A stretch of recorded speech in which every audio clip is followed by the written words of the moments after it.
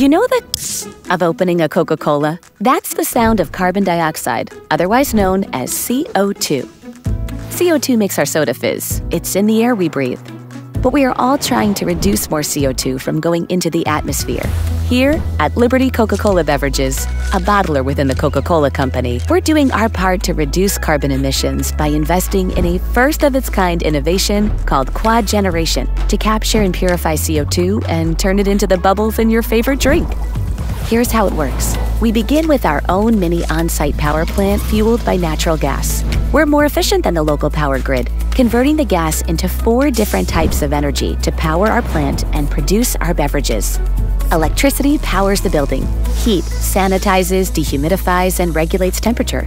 Chilled water keeps our workers and beverages cool. Then CO2 is captured, purified, and used to carbonate our beverages, rather than escaping into the atmosphere. This one-of-a-kind sustainable approach eliminates the equivalent of 200 trucks off the road. Quadgeneration is just one of many sustainable innovations currently in use at Liberty Coca-Cola Beverages. Coca-Cola's sustainability journey is moving forward, one at a time.